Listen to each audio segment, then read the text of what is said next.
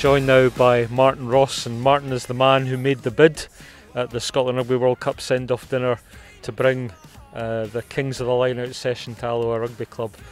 Martin, you must be chuffed to see both Gilco and Jonny Gray here tonight. Yeah, it's good, really good. The club's going well just now, and to hope we get some spin-off from some of the well-known international players coming along and get some benefit. The club get some benefit. So I'm quite pleased to have funded it to that extent. Well, it'll be a big challenge for us this year, having moved up a league, so that's the main challenge for us. I think that's the unexpected part of it. We're not sure what the opposition will be like. We've seen one or two teams play last year when we had 3 weekends. We went to watch a couple of teams in the outset we might get promoted, so we understand that one or two of the teams. We played Caledonians in the Shield here last year, which was a good test for us.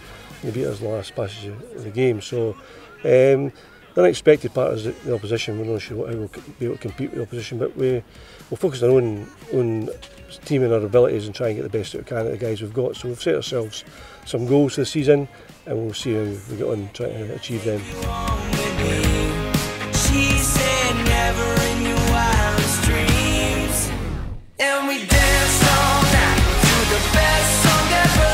We knew every line. Brilliant to be back in the homeland. You know, I spent a lot of my childhood at this club, a great club, and you know, a lot of the guys down tonight are familiar faces and guys that I grew up playing with, and a lot of the older guys that I've watched throughout the years. So no, it's great to be back down, and I've enjoyed tonight. You're obviously very proud of you here, Grant. There's some very interesting pictures of you in the clubhouse. So, yeah, the blonde highlights I don't like to talk about.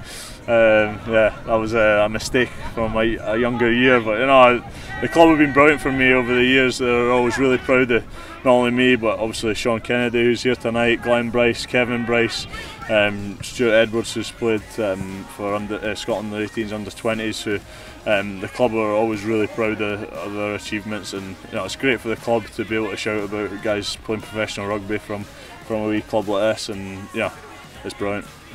Jonny, everybody's got to start somewhere with a rugby. You started playing your mini rugby at Cambuslang, and it's great to invest in the grassroots, isn't it? Yeah, definitely. It's great to be here my first time in Alloa, and as Gilchrist said, no, it's great to be with these guys. Yeah, a lot of energy, a lot of young guys, a lot of older guys, and I could just see how much they love the game. And yeah, for like Gilchrist said, like Dunky Weir, Scotty Forrest. If it wasn't for Cambuslang, I wouldn't be what I'm doing just now, and yeah, so it just shows a love and appreciation for the game. Joined now by Lewis McIntyre, who's been here at Alloa for 14 years.